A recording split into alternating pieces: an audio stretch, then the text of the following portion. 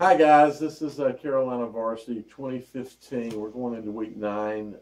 We have the Battle of Beatties Ford, and this is Hopewell going down Beatties Ford to play West Charlotte. I'm Dale Ross. And I'm Matt Marr, the pet man. And West Charlotte has had Beatties Ford Road for years, and Hopewell's a new school, 2003, I think.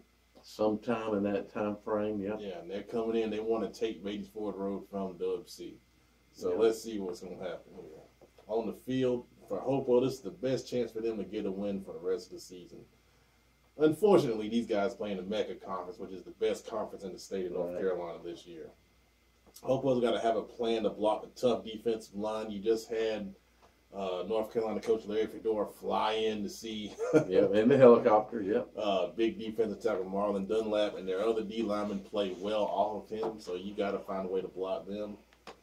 And then they got to find a way to defense the speed West Charlotte has on offense, because they got threats outside and Reeves and McCoy at receiver, Patton in the backfield, and Cole at quarterback. For West Charlotte, I was surprised they got shut out by Vance. I think Vance just really played well. I was a little surprised at that because too.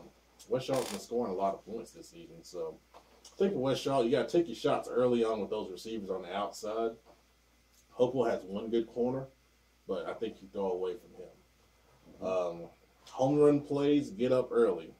Get Cole out of the pocket. Isolate your best guy against the lesser corner that Hopewell has, and take your chances with him.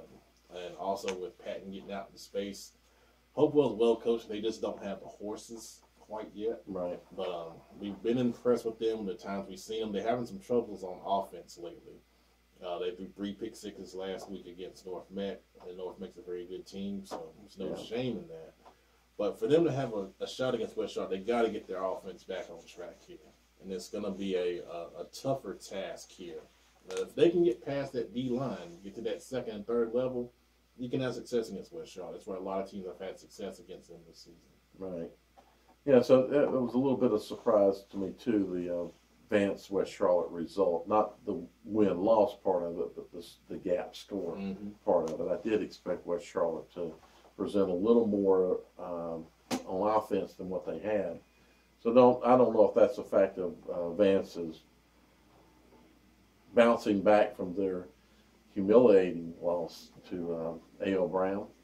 This is a very, very tough conference, as you say, and so finding West Charlotte and Hopewell down at the bottom of it, guys, it is a tough conference. You got to be working and building for the future, obviously.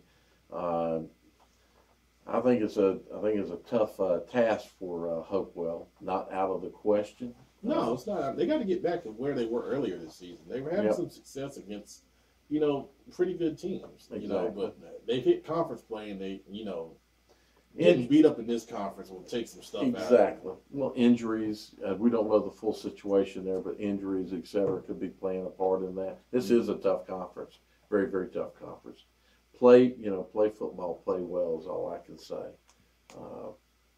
Hopefully, you guys have a great game. You have anything more you want to add? No, man, just, some pride.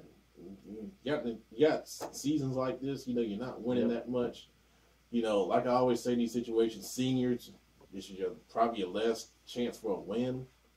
Leave it all out on the field. Exactly. Don't hold anything back. You don't know when you're going to put that jersey on again.